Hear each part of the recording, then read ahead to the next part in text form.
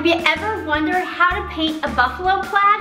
It's easier than you think, and I'm going to walk you through the steps.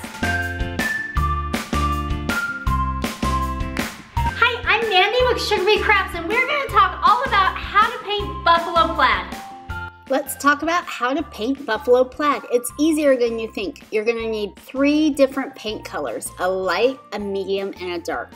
Start with your light color and go ahead and paint your surface completely with a light color.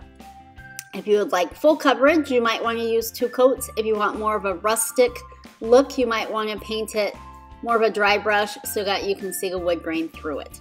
Once it's dry, we're going to start taping. You'll want to use tape that's 2 inches wide. When you use the 1 inch wide tape, the pattern is just really busy, depending on the size of your project, but I prefer the wider painter's tape.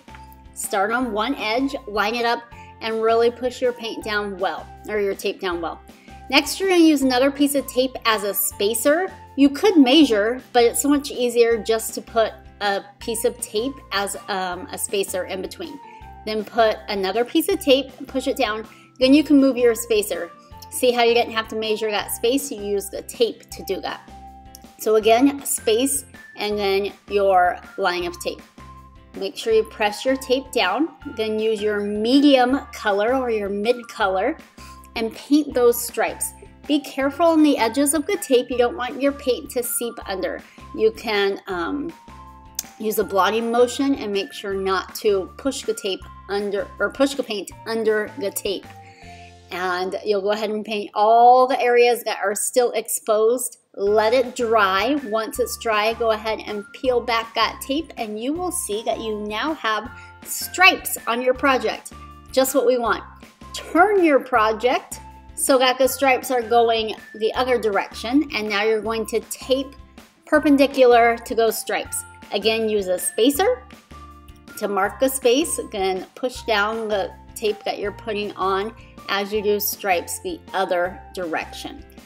Now, you are going to paint again after you have taped off your pattern. This time you are going to use the same color of paint, that same medium color on your project. I like to make sure my paint strokes are going in the same direction. So here, I am kind of pushing into the tape, but I'm trying just to dab on the edges of the tape and then paint in between. So you're going to cover all the area that is not taped off. Next up, leave your tape on. Do not remove it at this point. You can see the dark and light stripes from the first round, and we're going to use that to put tape back over the lighter area. You can eyeball it. I did not use a spacer this time because, as you can see here, you can kind of tell where the lines are. So just look closely and then cover up the lighter areas.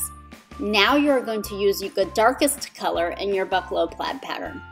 You are going to paint the squares that are still exposed. Again, use a dabbing motion on the edges of the tape to help it not bleed through. And if you are going for a full coverage look, you might want to use a couple of coats. If you're going for more of a rustic look, you can leave some parts showing through. All right, let it dry. This is the funnest part. Look, the grand reveal. There it is, your buffalo plaid. It is looking awesome. Way to go, great job. I sanded the edges. I also sanded the whole board, although you can't see it in this part of the video. Go ahead, because I like it kind of roughed up, but it's up to you. If you want it solid, you don't have to sand it. Now that you know how to paint buffalo plaid, you can make super cute signs like this one.